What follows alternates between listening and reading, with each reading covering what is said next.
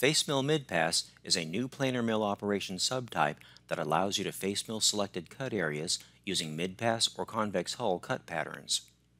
It's recommended for finishing complex faces, such as those found on gearbox casings, oil pump casings, engine cylinder blocks, and general machinery parts, and is supported by flat end, bullnose, and chamfer mill tools. We'll begin by demonstrating a use case of the mid-pass pattern. Select a single face to specify the cut area. Multiple faces are not supported. If multiple faces are selected, the first face will be used. The mid-pass pattern type is best used in cases where you want the tool path to follow the middle of the cut area. It can be used for closed and open loops. Ignore holes is on by default, causing the tool path to cut over the holes. Turning it off will detour the tool path around the holes.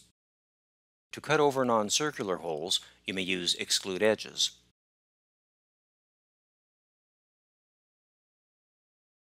You may reverse cut direction and specify a positive or negative pattern offset.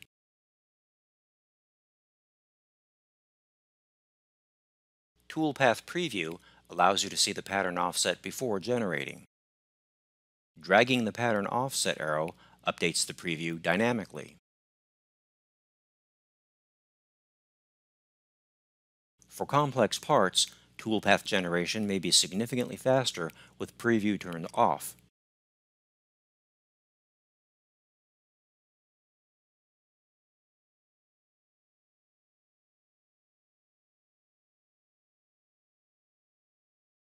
Display resulting IPW can show uncut material.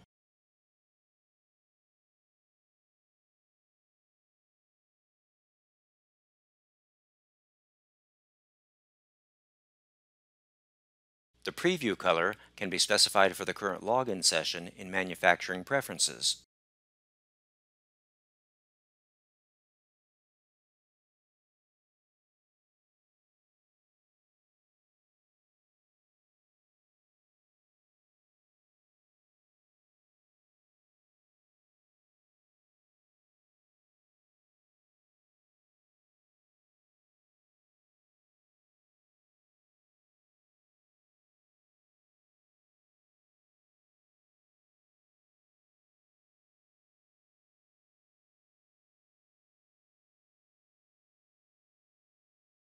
The toolpath preview color can also be specified under customer defaults.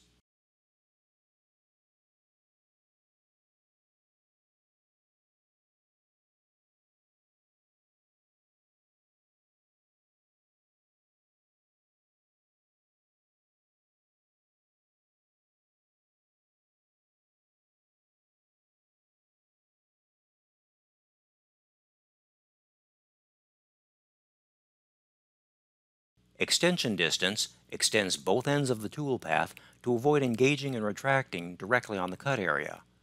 Extension distance is only valid when the toolpath is open and is only possible when using mid-pass patterns. Negative extensions are not allowed.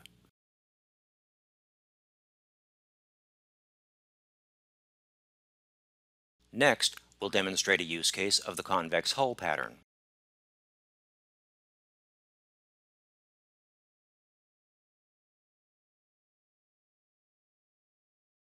Select a single face to specify the cut area.